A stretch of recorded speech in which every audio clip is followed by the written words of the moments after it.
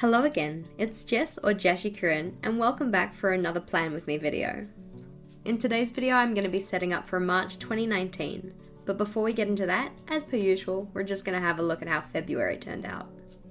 So as you'll remember from my last monthly Plan With Me, my theme for February was oceans. And thank you again so much for your suggestions, and it was a really fun theme to do. Before I start flipping through the pages, just a slight disclaimer, a lot of this isn't filled in, I'm really behind, but I do have an intention of going in and making sure that it's all filled up before we start March. So on this first page we have my splash page for the month, my calendar style monthly log, my habits and gratitude pages, my health tracker pages, including my healthy habits, my steps, which you can see isn't filled out. I promise I have done more than 0 steps this month. The improvements tracker, my meal log, my social media scheduler, again quite behind on this one as well, my doodles, again behind on that one, a notes page, and then we were straight on into my weekly pages. For my weeklies in February, as you'll have seen, I have this teal kind of theme going on. I have used this washi tape on every single one of them, and this teal coloured Tombow. After this weekly, I also did some goal planning in my journal.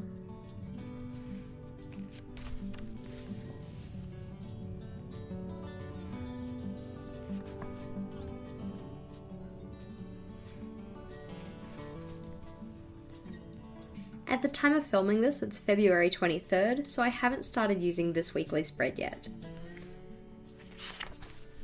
This last spread here is going to be for my month in review, and then we're into March.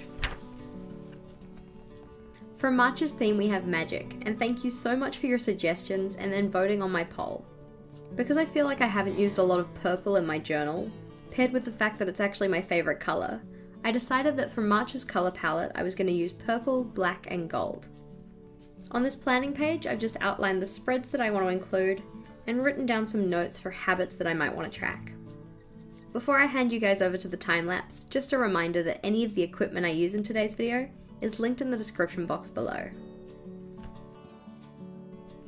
Before filming, I as usual went in with a pencil to sketch out where I wanted everything to go.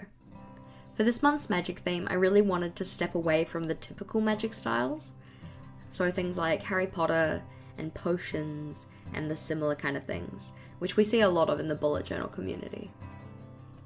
I spent a lot of time searching for bullet journal spreads on Pinterest, related to things like witchcraft, Wiccan, and other forms of spirituality. For the ones that I found, I set up a Pinterest board for what I deemed magic bullet journal spreads, and there's a link to that one in the description box below. I'm not really into using Pinterest, but doing this little bit of research before I started planning out March was actually a pretty good experience, so I think I'm going to use Pinterest a little bit more in the future. For my splash page here, I've just kept it in the same style that I had for February and January, where I have the mini calendar, the space for a quote, which I actually completely forget to put in, and then a section for my tasks and my goals. For the magical symbols I've put on this page, I'm using my Coliro Finetech metallic watercolour paints in a gold colour. I've wanted these for a really long time, so getting to use them was really exciting for me. With the splash page done, it was on to my monthly log, and you'll see on this page I've already actually laid out the washi tape, the header, and put out the numbers for each day of the month. I find that one of the things that takes me the longest in these setup videos is just writing out all of the numbers for each day. So I did go and do these beforehand because really they're not that interesting to watch and they're pretty self-explanatory. You write a list of numbers from 1 to 31. To make the headers for each of my pages in this month's setup, I just went onto Google and did a search of Celtic fonts. Once I found one that I liked, I typed out each of the titles that I wanted, and then when it came to printing, instead of using regular A4 cartridge paper, I instead stuck a brown paper bag over the top of a piece of paper and then printed the title onto that. One of the cool things about this is that when the print ink is laid down on top of the brown paper bag, it gives the letters an ever so slightly imperfect border.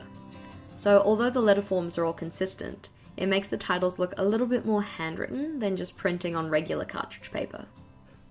With my monthly log and gratitude pages finished off, it's on to my habits and steps trackers.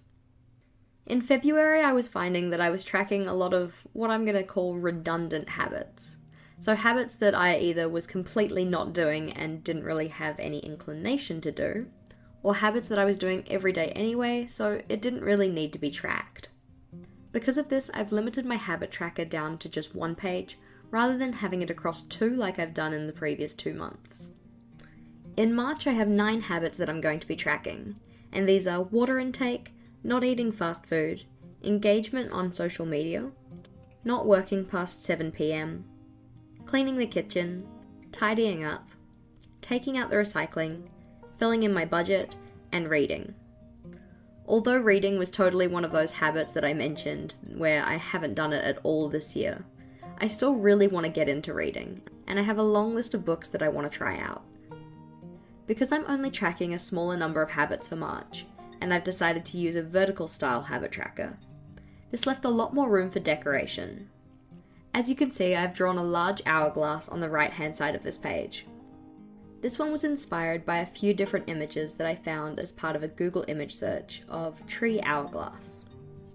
I again used my gold watercolour to do the sand for this page, and later on I go over it a little bit more because I wanted a little bit more coloration.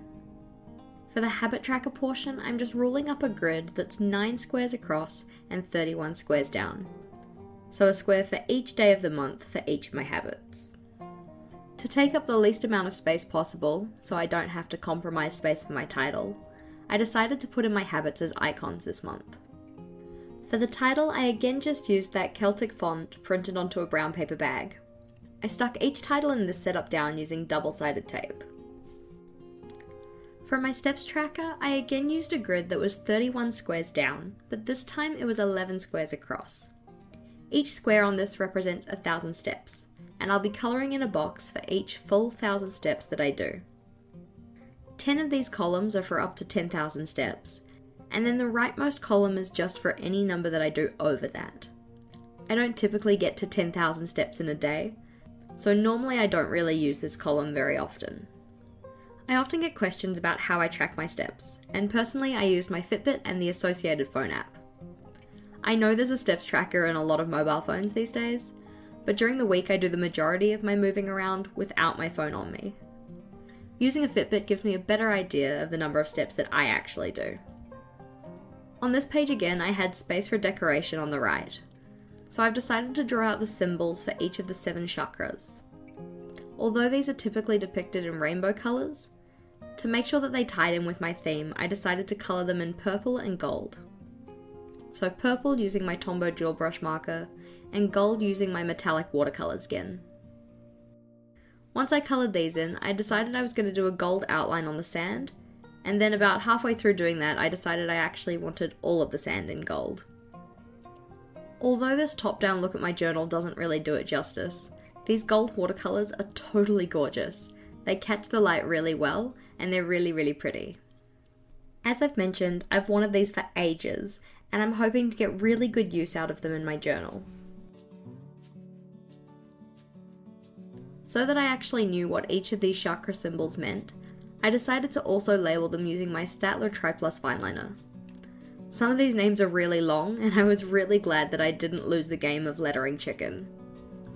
From the top down, we have the chakras related to the crown, the third eye, the throat, the heart, the solar plexus, the sacral, and the root.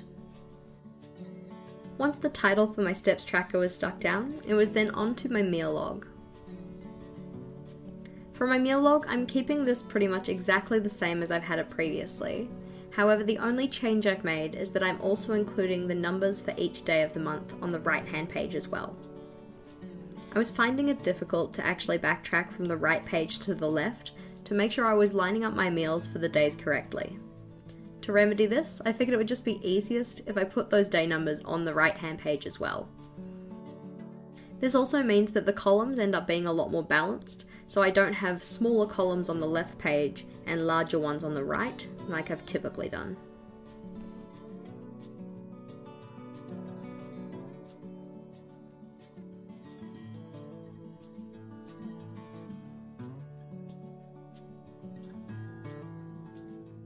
To finish off this page, I just then added some decoration at the top using different magical symbols.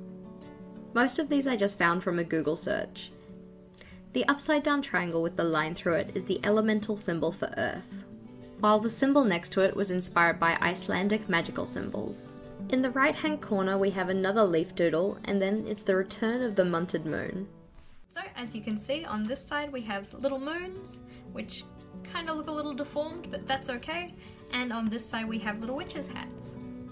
To tie my header into my other pages, I'm then going in again with my metallic watercolours to add some gold. The sections that I decided to actually use the gold on were selected randomly. With my meal log finished, it was onto my social media tracker. And again for this one, I went in and put down the numbers for each day of the month, and also added in a little bit of washi tape to separate my YouTube section and my growth section. I'd like to take this moment to again thank you guys for your suggestions and voting for my theme this month.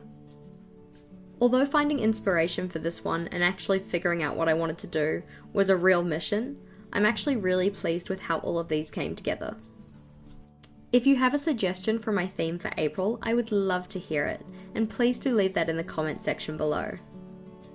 Around mid-month in March, I'm going to put together another poll from your suggestions so that we can vote for my theme for April.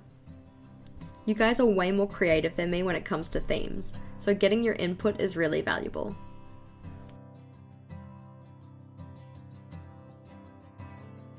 After an excessive amount of line drawing, I'm then onto the banner for this page. Again, I decided to go with those little plant doodles, and also one of those Icelandic magic symbols.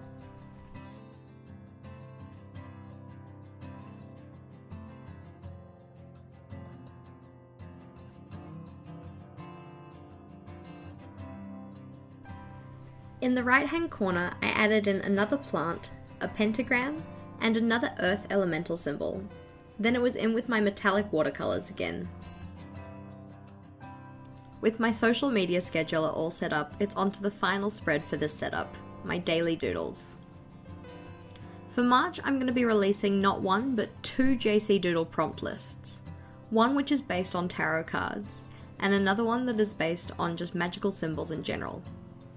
The nice thing about most magical symbols is that they're relatively straightforward to draw, so it'd be suitable for our doodling beginners. I'm not sure which one of these I'm personally going to do, but as you can see on this page, I've set up each of my doodling boxes to represent a card. After decorating the top banner of my page using those magical symbols again, I'm then using those watercolour paints to add some colour. Although instead of just keeping it to the top banner, I also decided to go and do a gold trim on each one of those cards. And it took forever. I would not recommend this, even though at the end it does look really pretty, and I am really pleased with how it turned out. My hand was super cramped up by the end of it though I'm going to say that it was probably worth it.